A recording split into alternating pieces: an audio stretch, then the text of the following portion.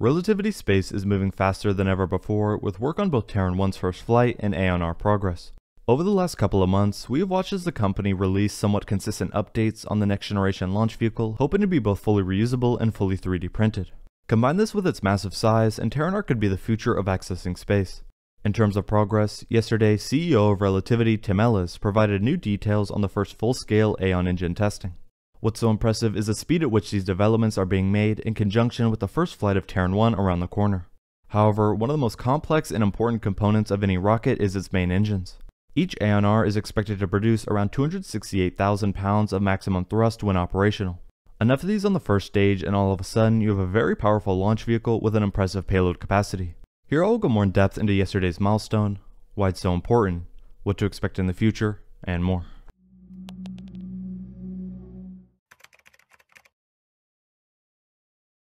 Yesterday, we received one of the most significant updates related to Terran R when Ellis tweeted saying, "This may look like all our other engine tests, but it's not. First Aeon R full-scale hot-fire test. Goal by the team, this was 35% power level of the 268,000 pound maximum thrust. These brand new 3D printed engines will power Terran R. Massive push to get this done so quickly." He also commented that, "I'm certain this is among the fastest blank sheet to tested hardware at this rocket propulsion scale to ever happen, maybe the fastest." Currently, Relativity is in the process of building the first full engine with turbopumps, and will begin testing with pumps next year.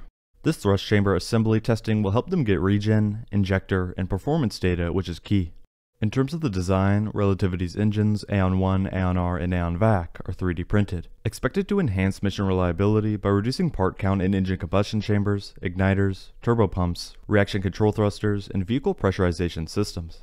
All Aeon engines, including Aeon R, use liquid oxygen plus liquid natural gas, which are not only one of the best for rocket propulsion, but also the easiest to eventually make on Mars.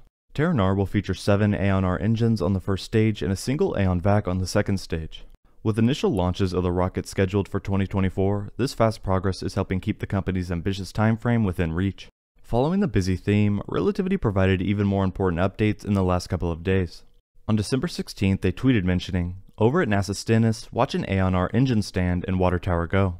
As a part of our 150 plus acre expansion dedicated to Aeon R engine testing, this stand will be home to many hot fires. This included a short video time-lapse of the build process. Just a few months ago in October, it was revealed that Relativity Space planned to build comprehensive facilities in the Stennis test complex to test its Aeon R engines. The company envisions the completed project as one of the largest commercial test facilities in the nation. The Mississippi Development Authority is working with Relativity Space to assist with the project. Stennis, located near Bay, St. Louis, Mississippi, will provide a range of site services as part of the partnership agreement. The test stand at Stennis highlights that the company is making impressive progress on not only the engine, but also its necessary infrastructure. Another valuable test in relation to these engines is the first launch of Terran 1.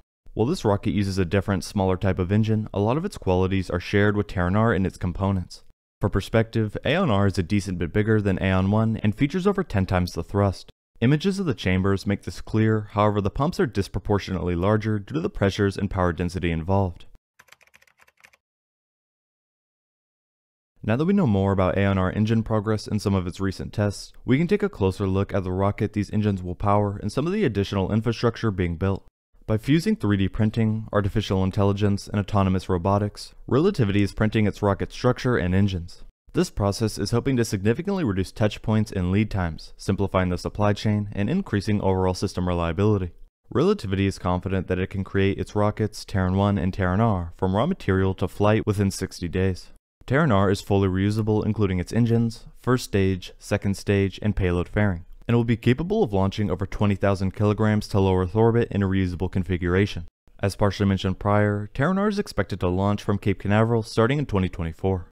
For months now, we've watched as more and more focus has been put on this next generation rocket and its needs to be developed, tested, and manufactured. For example, over at Stennis, Relativity Space is already clearing ground for the construction of several new facilities. Company plans call for construction of new engine test stands, office buildings, and a vehicle facility. The company already is housed in several other locations within the Stennis test complex. It also has existing agreements to test its engines and rocket components on various Stennis test stands. Relativity Space originally partnered with Stennis to test its Aeon 1 engine on the site's E3 test stand. The partnership quickly expanded in 2018 to grant Relativity Space exclusive use of the E4 test complex at Stennis.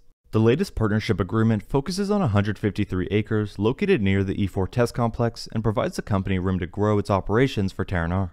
By now, Relativity Space has already conducted 2,000 plus hot fire tests at Stennis for their development. Not to mention, earlier this year, Relativity announced that it had signed a multi-year, multi-launch services agreement with OneWeb. Under the agreement, Relativity will launch OneWeb's low Earth orbit satellites on Terran R, starting in 2025. These launches will support OneWeb's development of its Gen 2 satellite network, which will add capacity and fresh capabilities to build upon the initial constellation of 648 satellites the company is currently building out. Terran R will launch OneWeb missions from Launch Complex 16, Relativity's site at Cape Canaveral Space Force Station, where Terran 1 is set to launch from in the coming weeks. As a medium-lift, fully reusable launch vehicle made for growing satellite constellation launch demand and eventually multiplanetary transport, Terran R is meant to provide both government and commercial customers affordable access to space. With the addition of this multi-launch agreement with OneWeb, Relativity has a total of 5 signed customers for Terran R, including multiple launches and totaling more than $1.2 billion in backlog. At the time, Tim Ellis commented, "We are honored to be chosen by OneWeb to help launch their Gen 2 constellation. They have an incredible team, technology, and momentum as a world leader in satellite connectivity with hundreds of operational satellites already in orbit. It's clear that more disruptive launch capacity is needed in the marketplace. Relativity is developing Terran R to fill this additional demand. We cannot wait to plan, execute, and successfully launch these missions together with OneWeb." In addition to all this progress, Relativity is continuing to work on its next-generation 3D printers. The new Stargate printer technology defies traditional printing constraints by moving horizontally as it feeds multiple wires into a single print head to print orbital rockets. Relativity is developing customized software and machine learning techniques to allow these printers to print more complex and significantly larger metal products, with improved print speed and reliability. The new Stargate printers also radically simplify manufacturing supply chains, as they are capable of printing a rocket with 100 times fewer parts in a matter of months. Current Stargate printers improve on their predecessors and offer 7 times faster than earlier generation Stargate printers, and even achieve up to 12 times faster printing over Relativity's already industry-leading performance. They also remove ceiling height constraints which impact vertical 3D printers. Through horizontal printing, they're capable of printing objects up to 120 feet long and 24 feet wide, resulting in an increased volume capacity of 55 times its third-generation predecessor. Reduced print start time and cost is also supported by an integrated approach to build setup and print plate preparation, all of which support the Terran R program and its future. Relativity Space is moving extremely fast on a bunch of different projects. Even though the company's first ever orbital test flight is only weeks away, more updates are coming out on Terran R, including a new milestone for the Aeon R engine. If this pace keeps up, the company will have full rocket tests scheduled to happen around the corner. We will have to wait and see how it progresses and the impact it has on the space industry. Thank you very much for watching.